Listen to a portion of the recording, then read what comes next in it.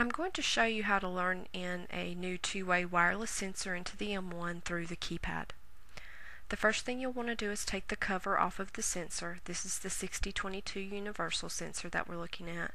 And you'll just want to familiarize yourself with how the battery should be positioned.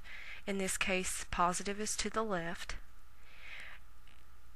And then also look at the polarity of the battery so that you're familiar with that. At the keypad, press the ELK key, then 9 and right arrow.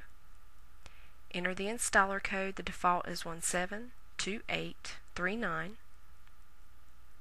And then press 1-4 to go to menu 14, wireless setup.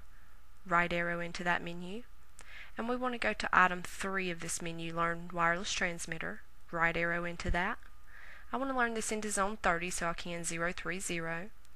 And then right arrow to learn the transmitter, and now it says push transmitter button. At this point I will insert the battery, and you will see the display on the keypad acknowledge it's enrolled, and the keypad will automatically advance to the next zone. This is convenient if you're learning in multiple zones. You don't have to keep going back to the keypad. You can just go through and learn in your sensors. But I want to stop here, so I'm going to press the ELK key and then down arrow back to zone 30, and you can see that it's enrolled. To set the loop number, press the left arrow key and then press the right arrow key to put the cursor under the loop number. And we want to set the loop to 2 on this particular sensor. That uses the internal read switch. Then press the ELK key